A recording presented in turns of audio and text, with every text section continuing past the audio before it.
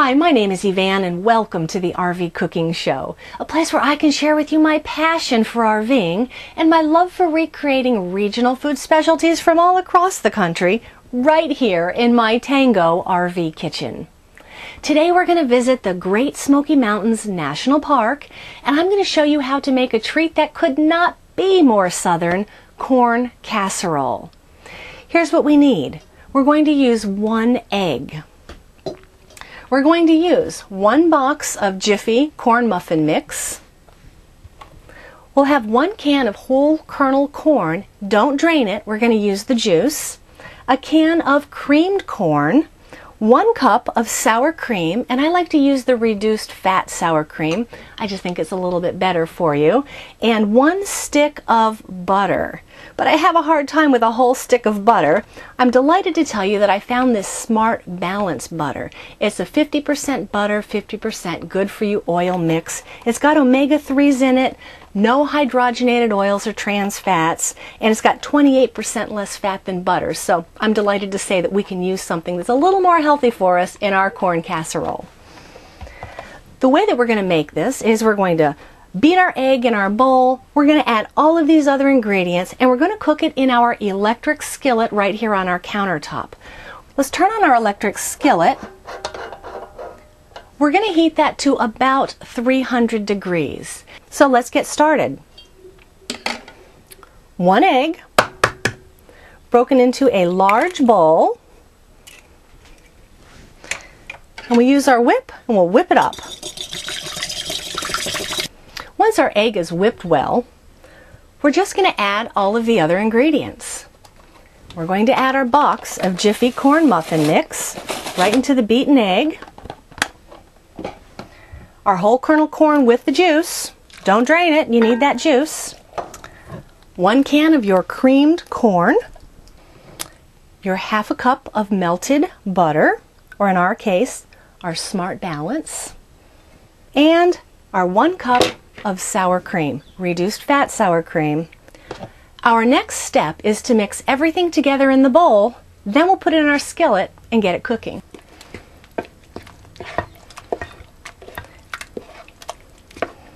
Our skillet is preheated to 300 degrees, so let's go ahead and put our corn casserole mixture in, and we'll put the top on it, and then we'll visit the Great Smoky Mountains National Park.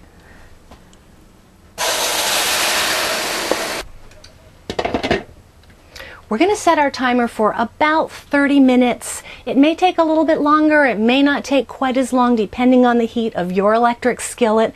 We'll check it as it cooks. Once the sides are browned, we'll know that it's done. The Great Smoky Mountains National Park is a wonderful place to visit. In fact, it is an international biosphere reserve as well as a World Heritage Site. It's no wonder that the Great Smoky Mountains National Park is the most visited national park in our system. It's a great place to visit all year long. If you visit in the spring, you'll be rewarded with carpets of gorgeous, colorful wildflowers.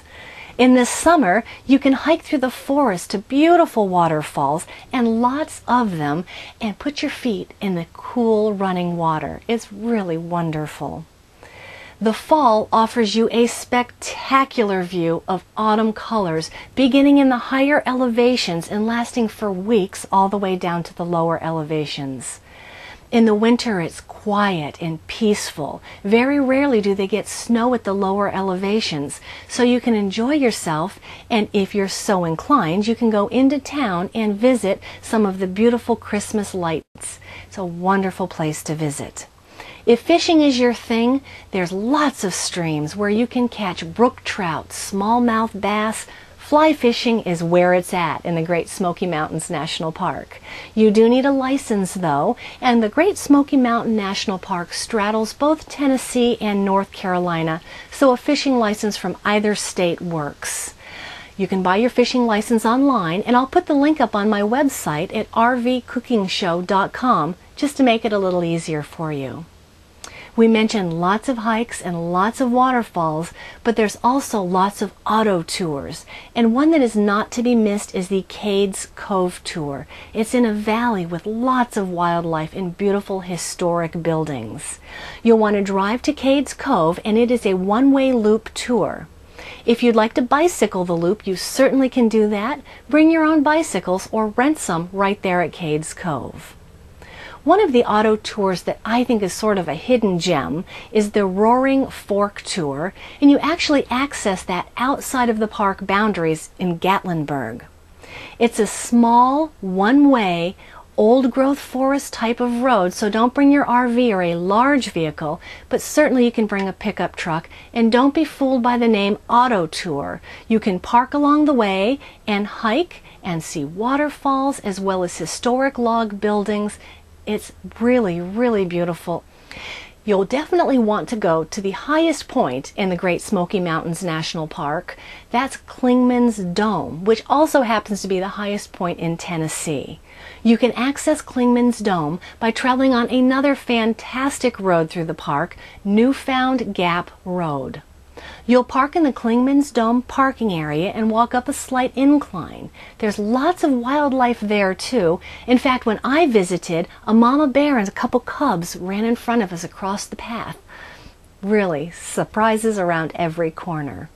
Go atop the observation tower and you will be rewarded with a wonderful 360-degree view of the Great Smoky Mountains.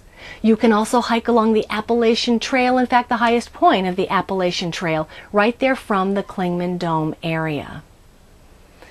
There's plenty of camping in the park, but like all national parks, it is dry camping.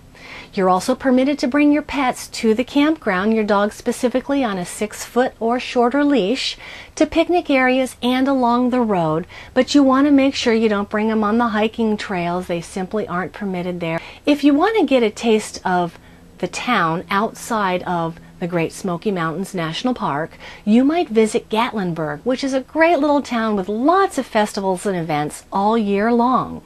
A little further up the road is Pigeon Forge, where you might visit Dollywood. And by the way, Dolly Parton is from this area. Just a little further north of Pigeon Forge is Sevierville. So who knows, you might even see Dolly Parton on your trip to the Great Smoky Mountains National Park. It is certainly a place that you can visit again and again and again. Catch it in every season, and I think that you will agree the Great Smoky Mountains National Park is a hit. It's been about 30 minutes and I think our corn casserole is done. We've cooked it in our electric skillet on top of our counter at 300 degrees. So let's take a look and see what we think. Here's a trick when using your electric skillet, by the way. When you go to lift the lid, you want to lift it in the back so all of the hot steam escapes in the back. Okay, what we're looking for here is the sides to be fairly brown and pulled away from the skillet. We're going to give it a little shake, and in the center it should be nice and firm, and it is. So I think our corn casserole is done.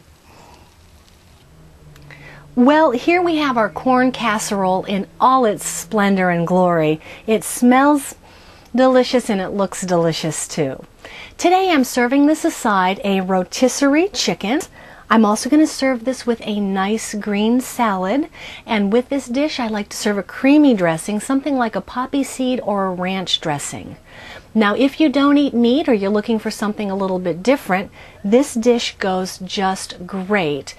Omit the chicken and serve it with a bean saute, and I'll show you how to make a bean saute in a future episode of the RV Cooking Show. If you want to add a little Mexican twist to this, you can take it a whole different direction, and when you're mixing the ingredients together, add in a can of green chilies. It's really good that way too. Well, that'll do it for us today here on the RV Cooking Show. I'm so glad that you came to visit us. You can visit our website at rvcookingshow.com for a recipe for corn casserole, to learn a little bit more about the Great Smoky Mountains National Park, or any other recipe or destination that we've talked about in any of our RV cooking shows. Again, it's been a pleasure having you over. We'll see you again next time here on the RV Cooking Show.